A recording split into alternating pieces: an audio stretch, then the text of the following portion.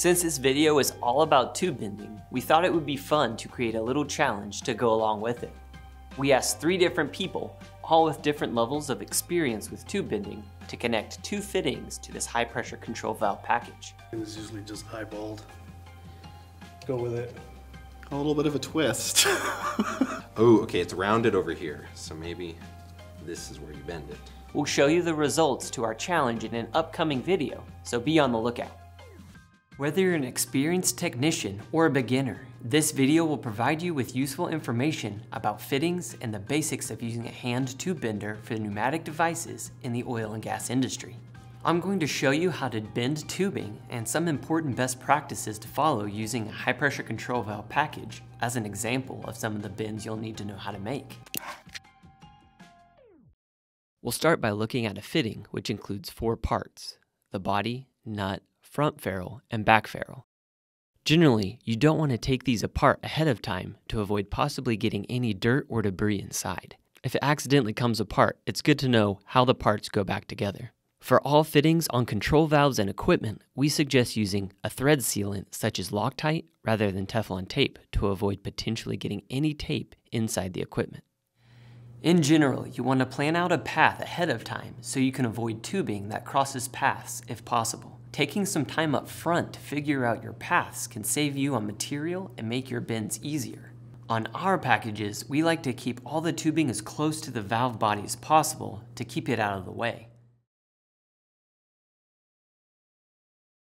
If you're installing a straight connector, you can fully tighten it when you install it, since there's only one way the tube can go in. However, to give yourself a little bit more flexibility, don't fully tighten any 90-degree elbow fittings until the tubing has been installed. For this package, we're going to start by connecting the upstream side of the valve to the sense line. Apply sealant to the connection.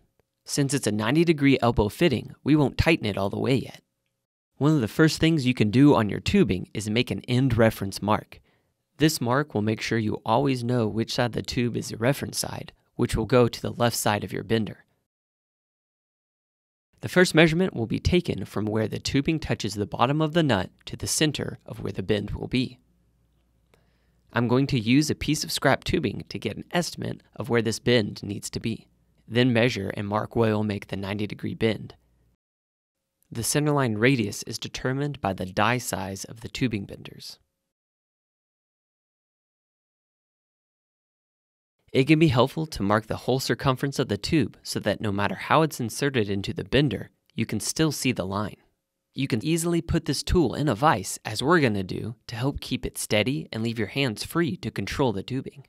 Lift the short arm of the bender, align both 0 markers on the tool, and insert the tube into the jaw of the bender.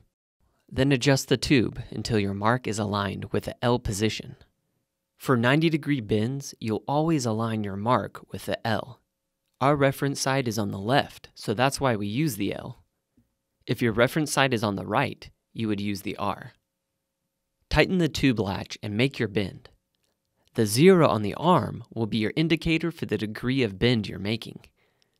Pull the arm down until you reach the 90-degree mark.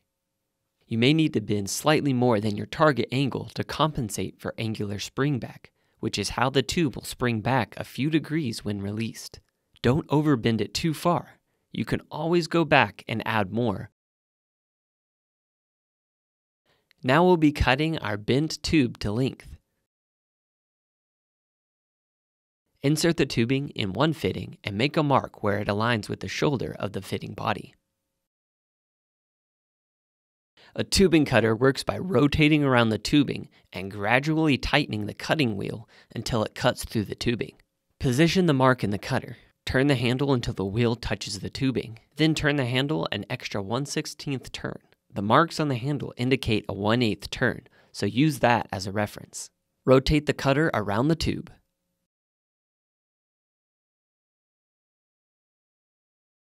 After every second rotation, turn the handle about a 1/16 of a turn until the tube is cut through.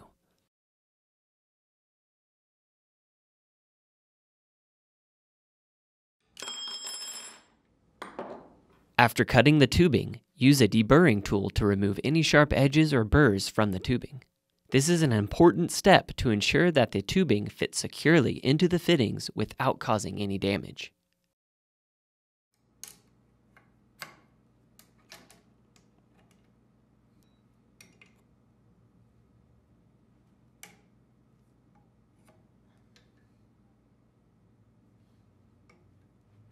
To keep track of the amount of rotation, you can mark the tubing and nut in its starting position. Hand tighten the nut, then turn another 1 or 1 1/4 turns with a wrench. Over tightening can put too much pressure on the fitting.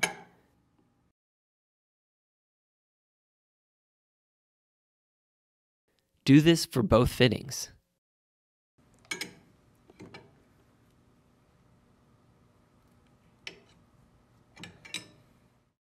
For our second connection, we'll be using a straight connector and 1 elbow. First, apply sealant to the connection.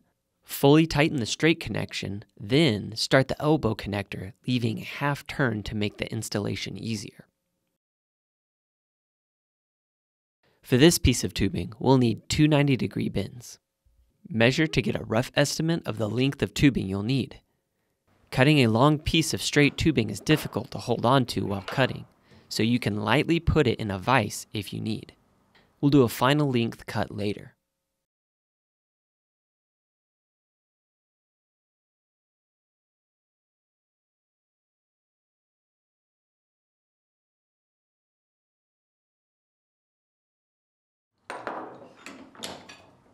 A quick trick you can use to get a measurement for a bend like this is to use your tubing set in the connector and some scrap tubing in the other connector.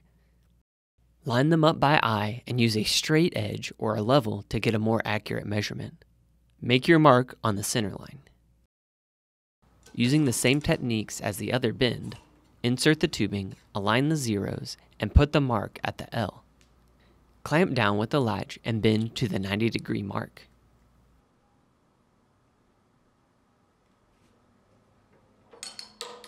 For our second 90-degree bend, accuracy is more important now because we must reach our fitting perfectly. Return the bent tube to the fitting and slightly move the scrap piece of tubing so it can rest in its final position. Mark the center line on your tubing for your second 90-degree bend. Before clamping the latch down all the way, make sure that your tubing bender is square with the bend you previously made. Check the level of the tool, then check the level of the previous bend.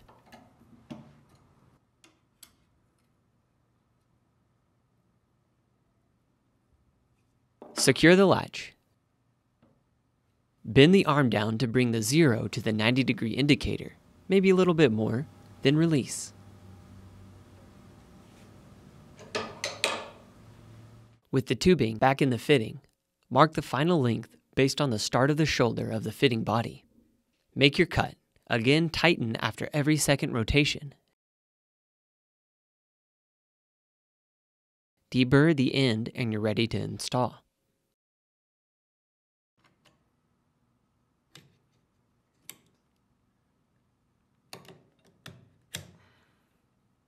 Hand tighten the fittings. Mark a reference point and turn 1 to 1 1/4 turns.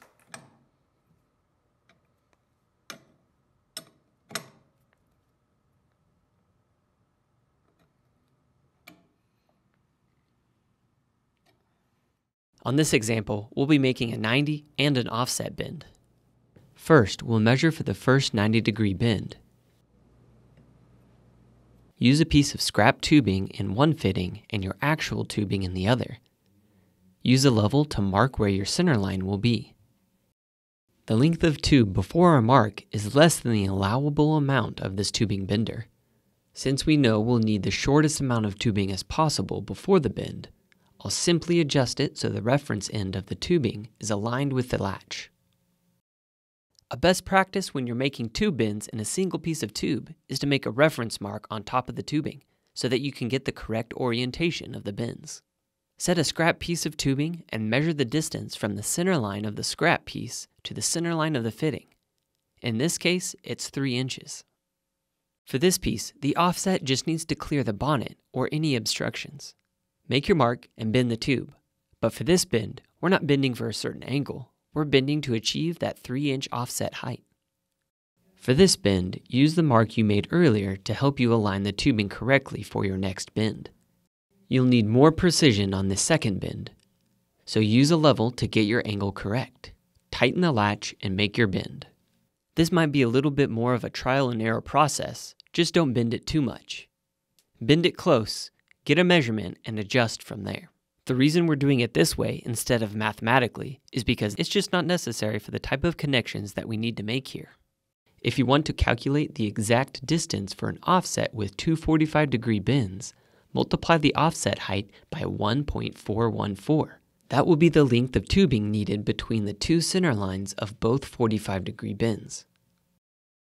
With our offset bend ready, mark the final length of the tubing near the shoulder of the fitting. Make your cut and deburr the end.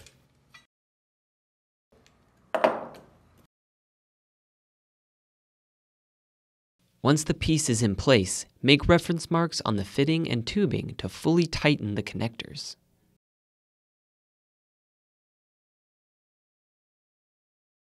For this connection, we're going to use two straight fittings. The tube will have two 90s. We'll start by fully tightening the fittings using sealant. Take a rough measurement of the amount of tubing you'll need. Each side will need to come out of the fitting and make a 90-degree bend. Set the piece of tubing in the fitting and a scrap piece in the other. Use another piece of tubing to mark the location of the first bend. Fortunately for this one, we can simply eyeball the placement. Make your bend as we have before. Insert the tubing with the latch partway down, line up your zeros, align your mark with the L, tighten the latch, and make your bend.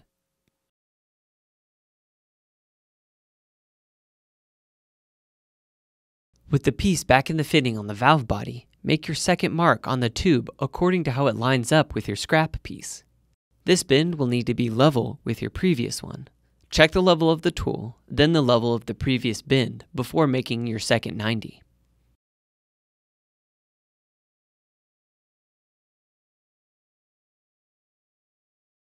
Mark the tubing where it meets the shoulder of the fitting to make your final cut.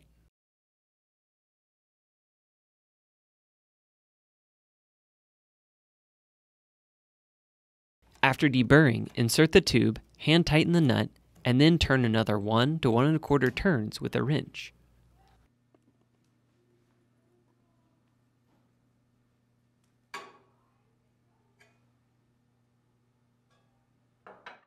By following the best practices, tips, and tricks outlined in this video, you can ensure that your tube bending and fitting installation is accurate, consistent, and safe.